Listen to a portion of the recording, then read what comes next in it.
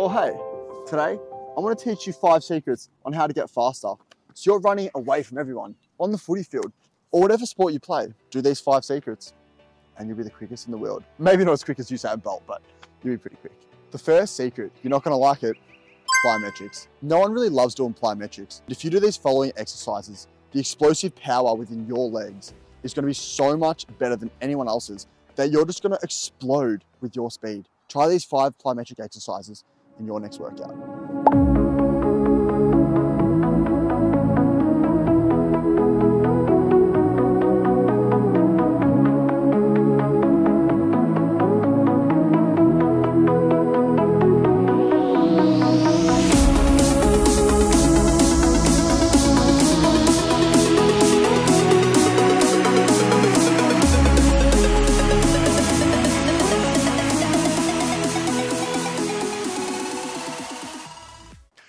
The next secret to develop your speed is falling sprints.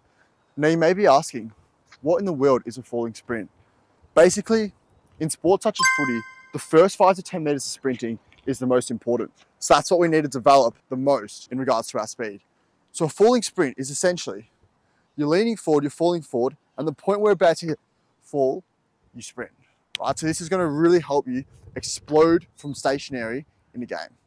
For example, falling. So now that you know how to do your fallout sprints, how are you going to implement them? You need to try this workout, put it up.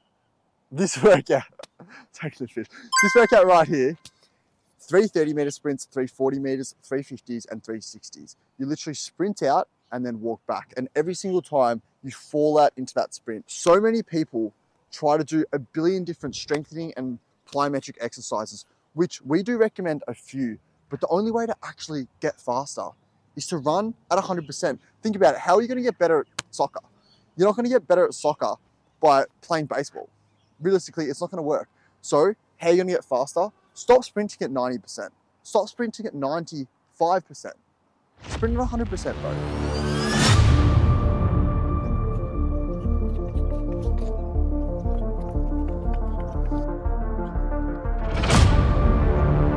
Okay, bro, I just want to quickly give you a tip to improve your running ability as well. As you can see in this footage here, I want you to look at my hip drive. So my hip drive is hitting 90 degrees. This means you can stay nice and upright. This allows you to decrease your stride length and increase your cadence. So you're ticking over your legs faster and your ground contact time is decreased. The less amount of time that you spend on the ground, the more distance that you're going to cover. The third secret to getting faster, which is going to be a unique one to all of you back at home, is shuttle runs. Now, what people neglect is the change of direction, which is so specific to pretty much any team sport, including footy. Almost like a beep test in a sense, but you're actually going to be going hard and you're going to be trying to change that direction quick.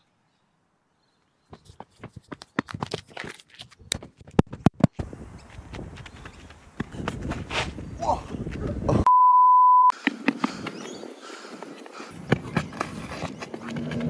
As you can see, if you do 10 of these shuttle runs, you're going to be pretty gassed out. On the footy field, this exercise alone has helped me burst away from so many packs. Just being able to quickly change direction. Like if you think about it, how many times are you just running straight with the ball? You're always turning, agility. So you got to be good at stopping, changing direction, and then launching the other way. So make sure you're alternating sides, that you change direction. After all the plyometric and strengthening exercises, you should be pretty good by now. You should be pretty nimble on your feet. The next secret that you need to be doing every week is fatigue sprinting. The chances are you're not going to go to the Olympics for a 100-meter dash. You're not up against Usain Bolt. It's not happening. You're playing team sport. And what happens in team sport? You're never going to run out and be 100% fresh. You're going to be fatigued. You've just gone for 4 contests. This 200-kilo ruckman has just cleaned you up. You're feeling pretty fatigued. You're on the ground. You got to get up and sprint again. So that is the importance of trying the workout that we did earlier of 330s, 40s, 50s, and 60s, sprinting repeatedly under fatigue. It is so important. Gas yourself, do an aerobic session, and then after the aerobic session, do some sprints. The final secret, what could it possibly be? What could it possibly be? We're gonna have to take you guys to the Lambros residence to show you guys this one. Oh hey, we're back to the Lambros residence from the athletics track. And you may be wondering, why am I sitting with a barbell over me?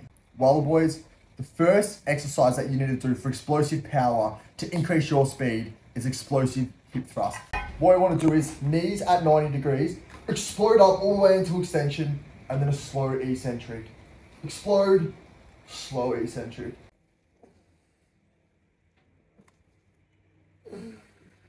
When you're sprinting, you want to focus on an upright posture where your hip extensors are strong and coming through. So what we want to do here is an explosive RDL. Now, a lot of people are thinking, why not the deadlift? Your risk of injury is going to be so much greater with the deadlift. Whereas with an RDL, you can focus solely on building your hip extensor strength. Make sure you bend your knees to pick up the bar. We go forward, keep our back straight, and explode. Make sure you're keeping that pressure on your hamstrings, and then as soon as it starts to come off, you explode up.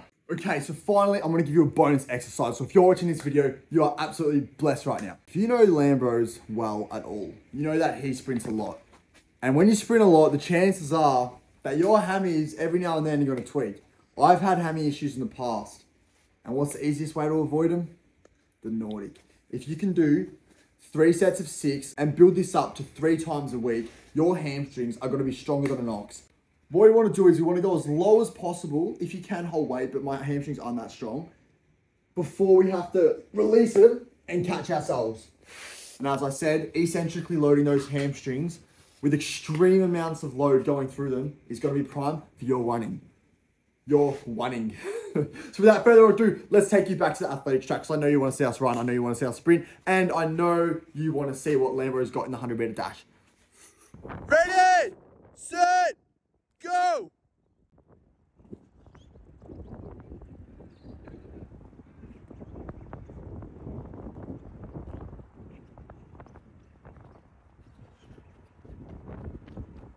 $100-meter dash is done. I don't actually know what time I ran. Look, in my opinion, anything under 12 is pretty elite. If you can run a sub 12 100-meter sprint, that's pretty impressive. And then a sub 3 seconds, that's very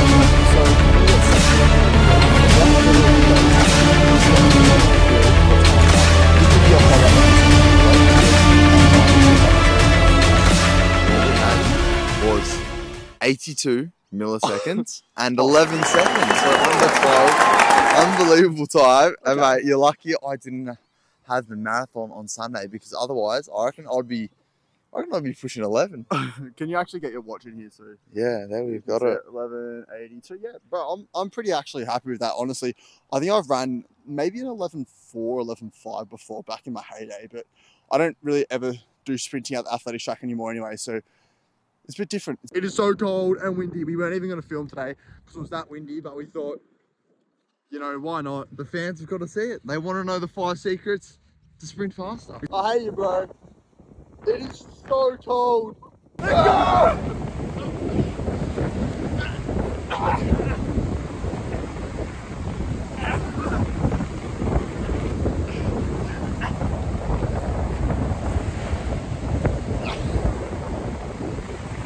Let's go! Let's go!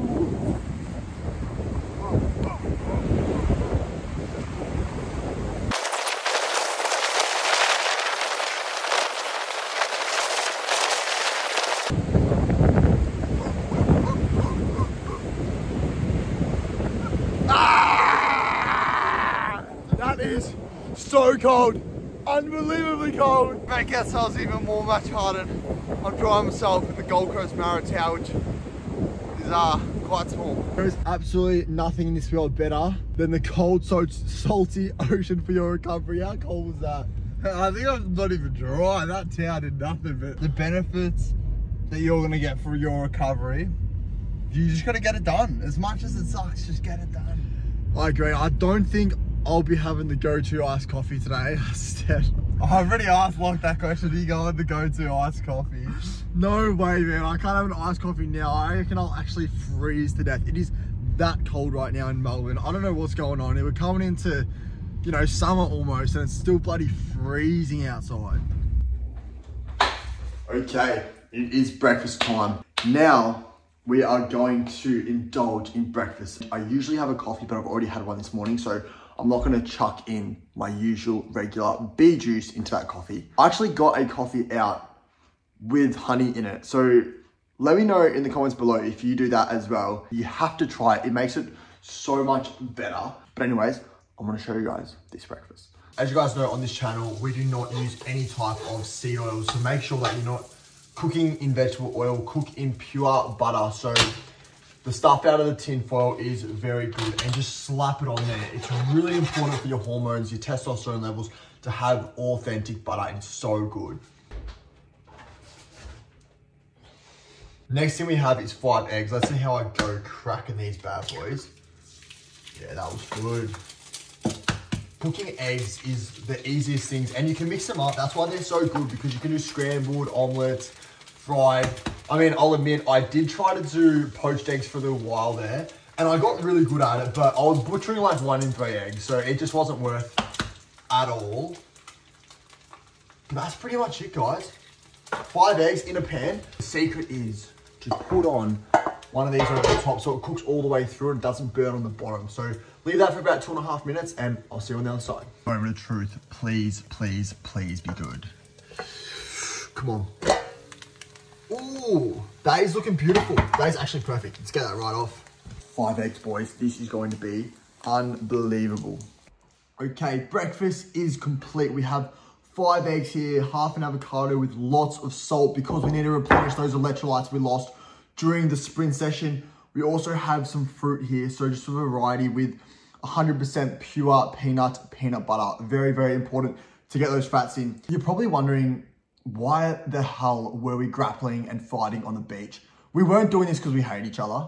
We weren't, believe it or not. We're actually doing this because there is really good evidence behind exerting yourself in a competitive nature can actually help boost testosterone and hormone levels positively. For example, if you're grappling one of your best mates, like you're just going at it, you are literally so free. Like you're in a flow state. You're not worried about what happened yesterday. You're just worried about how you're gonna get him down, your next move. And this just increases that fight or flight response and gets you so primed. So that's why we were doing it. We weren't just trying to belt the absolute living daylights out of each other. Anyways though, I'm gonna enjoy this. I'm gonna smash it down. And guys, you need to start having breakfasts like this, because as I started 1 year ago, this is what I looked like before, and this is what I look like now after eating this much every single morning for breakfast. So get those calories in and get the protein in. Let's get it. Hey, welcome to the end of the video.